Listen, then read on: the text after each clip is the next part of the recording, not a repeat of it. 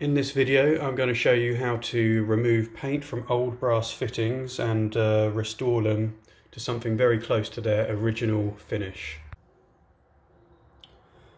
Start by scraping the paint out of the screw heads and then unscrewing the fittings.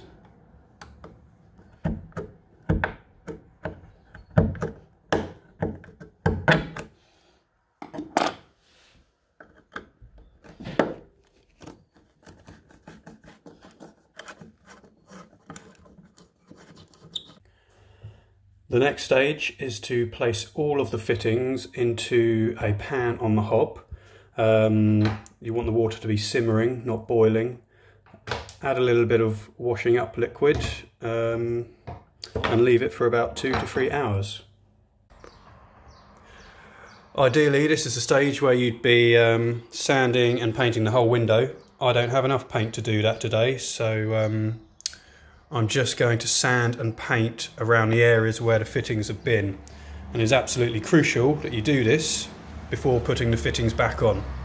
This will ensure you have a nice clean finish at the end.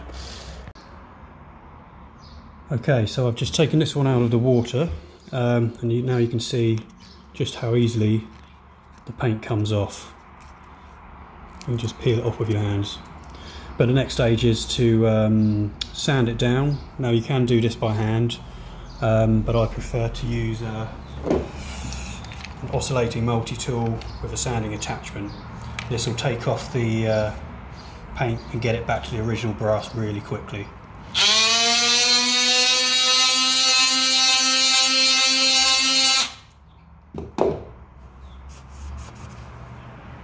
So you can see how quickly that's just gone back to the original colour there. Okay, so I've taken this outside and sanded it all off. You can still see that there's always going to be some little bits where you're never going to get all the paint off with the sandpaper. So this is the next stage where you're going to need a drill, or ideally the Dremel tool with these Dremel attachments. They're little wire brushes, and you'll just be able to get into all the little nooks and crannies and get the remainder of the paint off.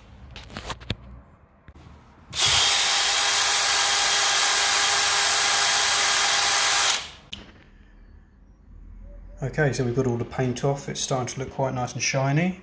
One final thing I like to do is use some wet and dry paper to just get rid of any of the marks that some of the sandpaper has left there. So I've just got some 240 gripped wet and dry paper here. I'm just going to give it all a rub down in the same direction, which will just give it a nice brushed finish. So I've repeated the process with the second part of the fitting, also done the screws. And the final thing to do is just to give it a clean up with some Brasso and then screw it back on. And I'm sure you'll agree that this looks a lot better than it did when it was covered in paint. I will put links in the description of the products used in this video. Hope this was helpful. Thanks for watching.